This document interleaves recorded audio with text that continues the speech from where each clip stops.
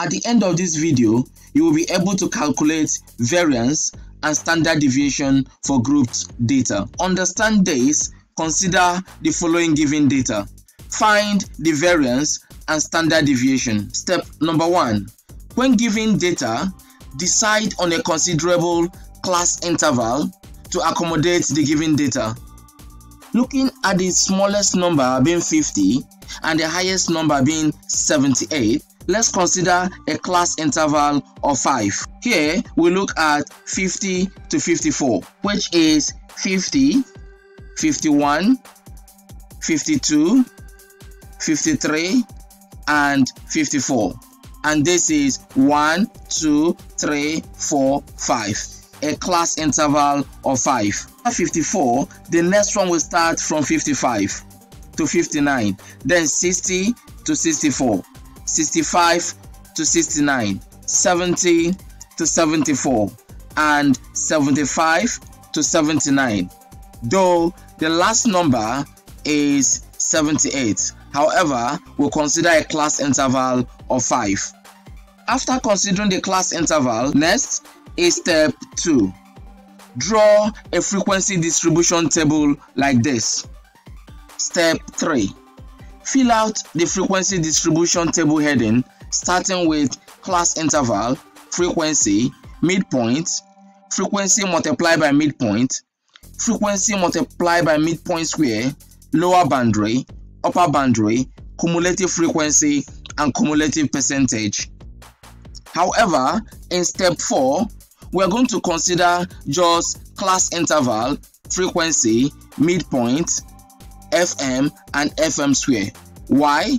Because for variance and standard deviation of a group data, this is just only what we need. Hence, fill out the class interval first. The class intervals we obtained, we'll just fill it up in each row. Step number 5. Fill out the frequency. For 50 to 54, we got 1, 2, 3. Hence, we have 3 here.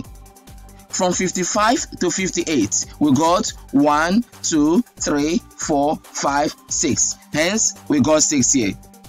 From 60 to 64, we got 1, 2, 3, 4, 5. Hence, we got 5 here. From 65 to 69, we got 1, 2, 3, 4, 5, 6. Hence, we got 6 here.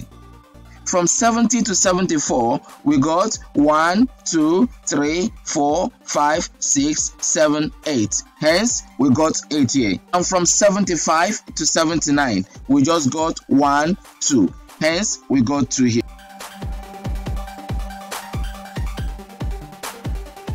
Okay. Next, add up the frequency. 3 plus 6 plus 5 plus 6 plus 8 plus 2. And the sum of the frequency is 30. Number 6. Compute for the midpoint, which is also known as the class mark.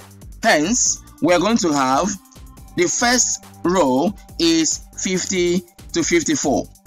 And the midpoint is going to be 50 plus 54 divided by 2. And our answer is 52. Hence, we got 52 here. The next row is 55 plus 59 divided by 2. And our answer is 57. Hence, we got 57 here. You need to do same to obtain the other rows. Next is the frequency multiplied by the midpoint. That is, in the first row, we got 3 multiplied 52 and we got 156. Next is 6 multiplied 57 and you got 342. Next is 5 multiplied 62 and you got 310. Hence, compute the same for other rows. Next, 156 plus 342 plus 310 plus 402 plus 576 plus 154. And we got a total of 1940. Next, step 8. Compute for the frequency multiplied by the midpoint square.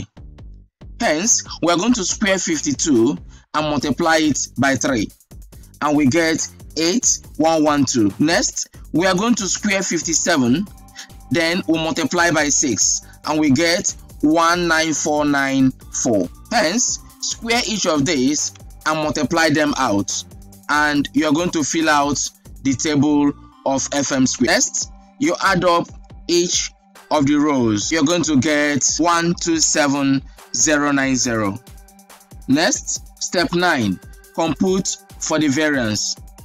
This is the formula for the variance. To compute for the variance, we just need the total of each column. The summation of FM square is this, minus summation of FM is this. However, this is squared. Everything divide by summation of F, which is this, and is 30. Next, everything is dividing 30 minus 1. Hence, compute this first, then subtract from this, then divide by this, and our variance is 56.44. Step number 10, compute for the standard deviation.